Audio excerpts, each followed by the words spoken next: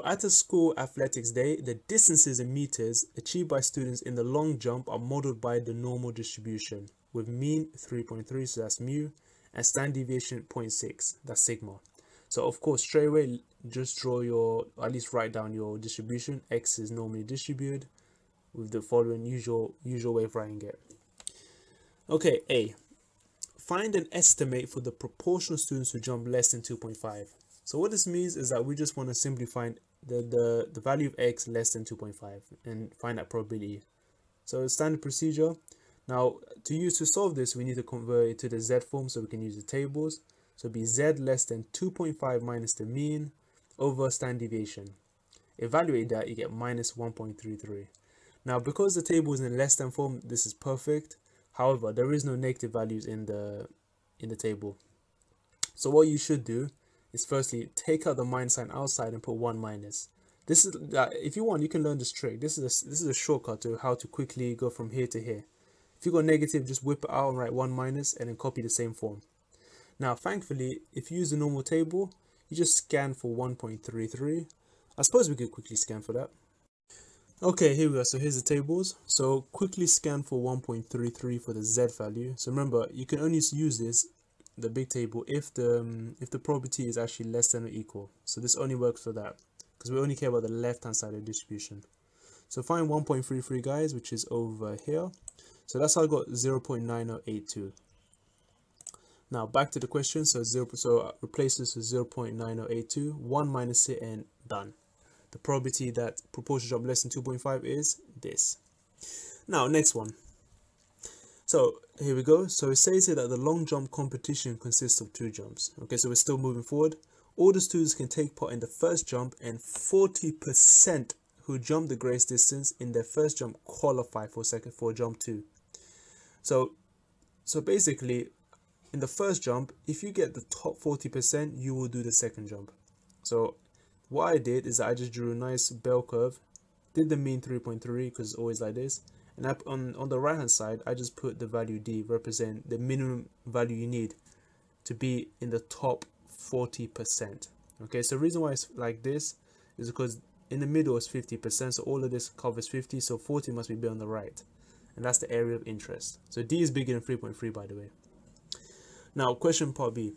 So find an estimate for the minimum distance achieved in the first jump in order to qualify for the second jump. So that's the D. So all this necessary means is just find use this relationship. So find probability X bigger than D, and we know that the area of that is 40%. And now we just need to expand this to the Z form. So change it to Z, D minus the mean over sigma, the usual form, which equals 40%.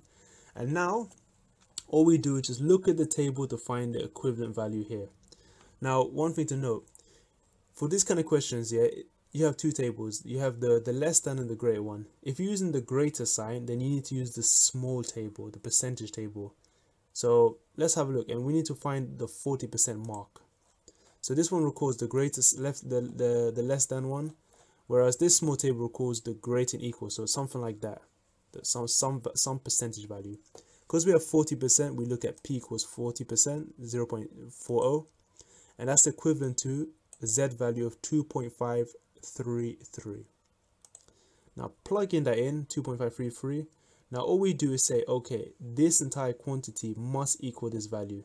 So now we just solve this, so times it by 0.6 plus 3.3, and we should get a D value of 3.452.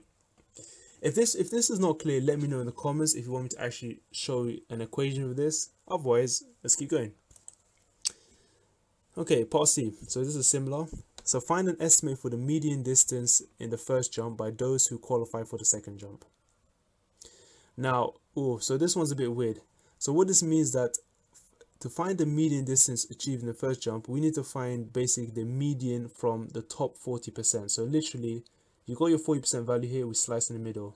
So looking at this in a bigger perspective, this was the answer for part B. So this was the minimum required to be in the top 40%. Now, if you split this in the middle, you have an area of 20 and 20%. So essentially, we could do 2 things. We could just, since we're at the edge of the tail, we could just say the probability that X is greater than M must be 20%. And that's what I did. You could also have done probability X is less than M, which would actually qualify for 20 plus the rest of this, and all of that combines to make 80. So you could choose this one or 80%. Anyway, let's keep going. So as usual, convert to the Z form. So Z now becomes M minus the mean over sigma. And then look for the 20% mark. Since it's greater, we can use the small table again. Alright, so let's see. Okay, P is 20%. This means the Z value would be 0.8416. So again, this is the value used to replace the inside part of the probability, yeah? Because when you place that 0.8416, that will give us a total probability answer of 20%.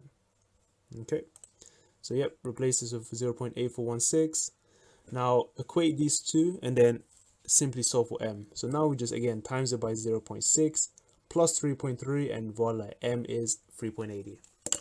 Okay, so again, so just let me know in the comment section if it's clear, and if not, for future videos I will do an extra step if you want me to. If I'm going too fast, also let me know, because these ones are very intricate and it's good to if you're really following, guys. Yeah, anyway, hey, let's move on. All right, so here we go. So this is the D part now. Okay, so the distance of the second jump is independent of the distance of the first jump. Okay, so this means that we're having some sort of independence rule. So in other words, of course, to get into this, to be the top 40%, we need to at least have been in the top 40% first.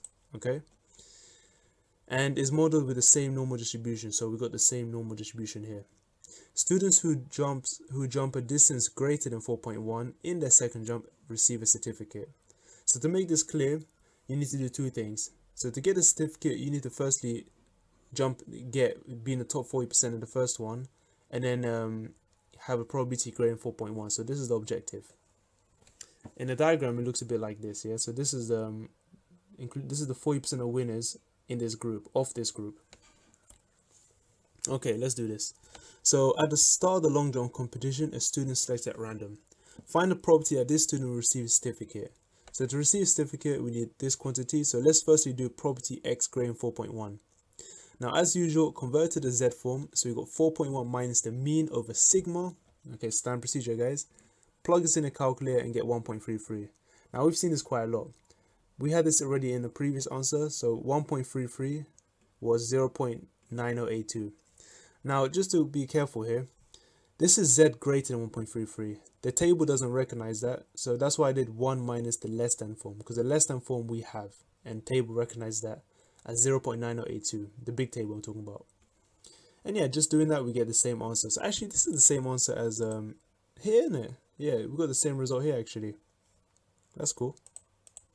Now we're done. So now we found 0.0918. Now we just find 40% of that, and done. That is the percentage of people who actually receive a certificate, 3.67%. So far, so good. I mean, if you guys are enjoying it, please just give me a big like, and otherwise, stay tuned for the next one. So, number 4. Right, let's have a look at this one. So I'm doing this. So this one's done over many slides, yeah. So we're going to take our time here. So the partially complete tree diagram where P and Q are probabilities gives information about Andrew's journey to work each day. So I've gone ahead and filled this out, and I'll explain the yellow part I did later. So this probability tree was P. This means that because these two add up to 1, this must be 1 minus P. Likewise, this was done as 0.4, so this was 1 minus 0.4, so 0.6. These three add up to 1, so we got Q and 0.15. So what I did here, I just did 1 minus 0.15 minus Q, and then this reduces to this value, 0.85 minus Q. So standard stuff. Now here's the questions. So given that the probability of getting to B is 0.26, find the value P. Now to get to B, we just have to find every single root that ends up in B. So that's why I highlighted these trees. So this is to get to B. So to get to B, we can just do P times 0.4 and 1 minus P times 0.15. So I did that here.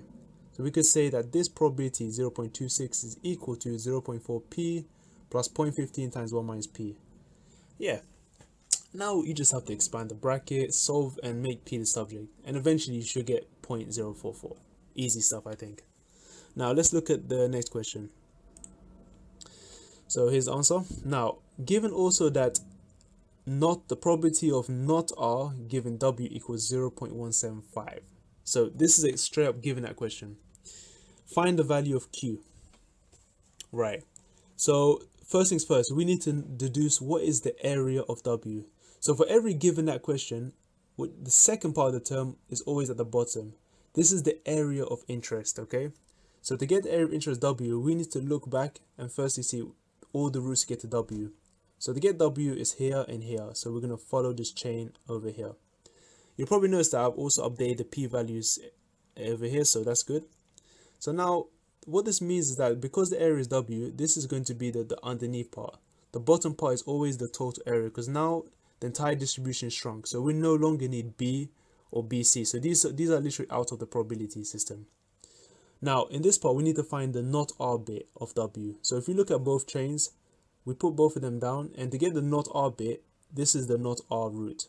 So we actually put 56 and Q down. So that would be the top half. So one way the best way to memorize this is to firstly put down all your combinations, label it. So this is the R root and not R root. And they want to find the not R root. So you just take the second part and put on the top. So it's always a selection of one of the terms or multiple terms. Okay, that's good. And then when you solve that, you make it equal to 0.175.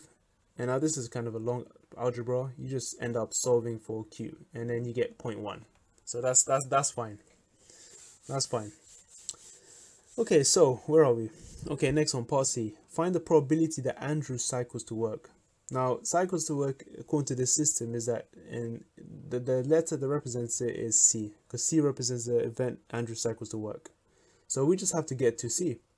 To get to C is just 56 times 85 minus Q. And you put that over there, you know the value of Q, you should get 42%. Easy. Alright, cool. So let's move on to D. So, almost done, guys. Almost done. So given that Andrew did not cycle to work on Friday, so again, this is another given that question. Since we knew that the probability of going to work, cycling to work is 0.42, that means not cycling to work is 1 minus 0.42. So that is the area now of interest. Another thing to note is that you could have done that, or you could have just done it the long way. Since cycling is here, not cycle to work is all of these routes that are mapped out. Okay, now, so that's the area. So our answer is gonna be somewhere from here. So find the probability that it was raining on Friday. Okay, so raining is R. So we can see from these branches that this is not raining and raining. So we're gonna ignore these ones. So probability of raining could be any route here. So we have to combine. So it'll be probability of raining, either he walked or he biked. So it's gonna be literally every route from R. And you just plug in the top line, put in your calculator, and you should get 22/29, or a simplified probability.